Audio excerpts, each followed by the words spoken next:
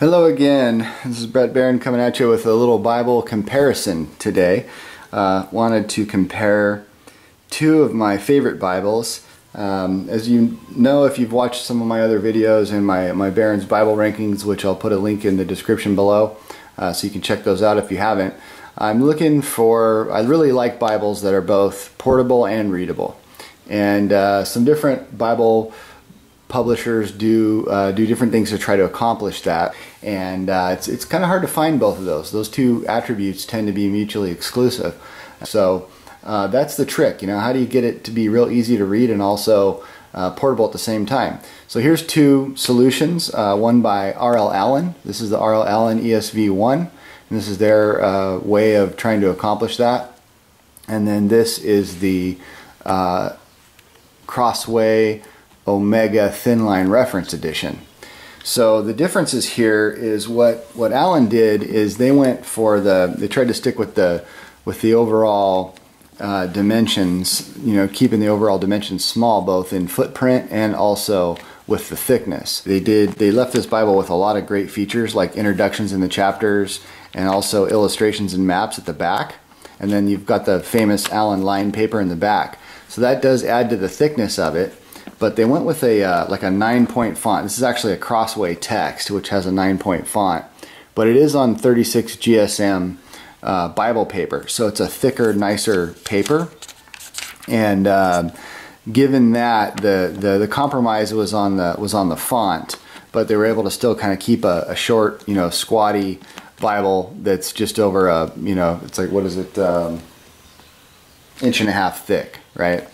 So what Crossway has done, on the other hand, is they've gone with a bigger footprint. So you can see there, it's much bigger. So this one being 9 inches tall by 6 inches wide by 1.5 inches thick, and then it's 10 inches from page to page, from this edge all the way to this edge when it's open. Okay. Whereas what Crossway did in this one is they went with a 10-point font, and they line matched the text.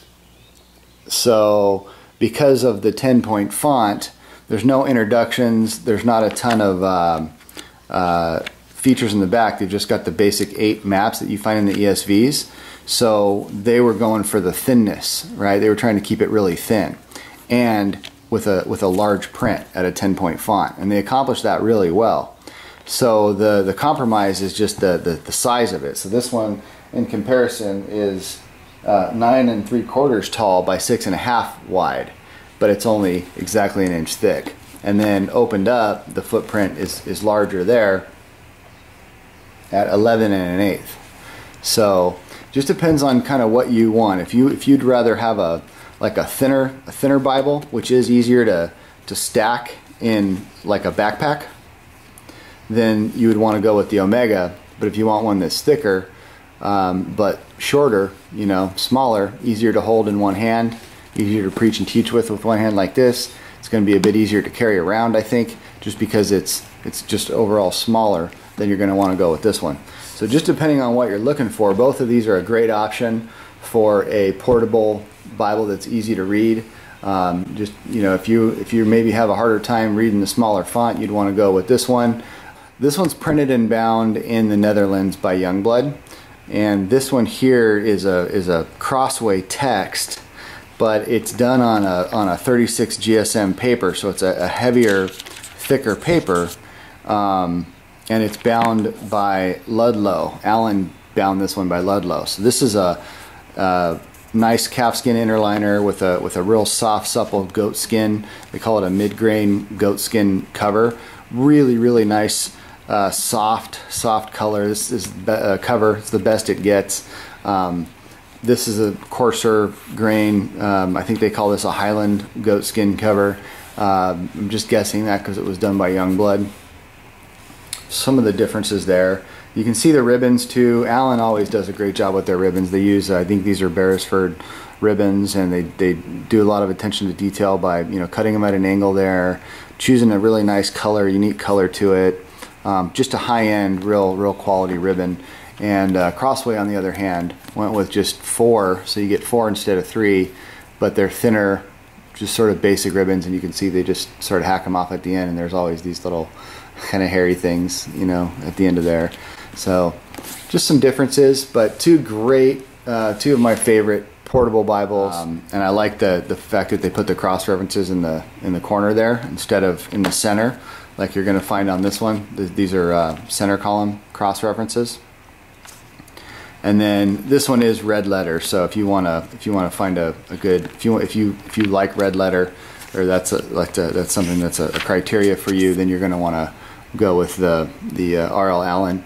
R.L. Allan does make what they call a ESV New Classic Reader's Edition that is almost this exact size. It's a little bit taller and wider and floppier, and it does have the introductions, and I think they have a red letter edition for you, so it's close to this, but it's just a little bit harder to handle and just a bit different. So, and it is a center column instead of the end column cross reference on the Allan too.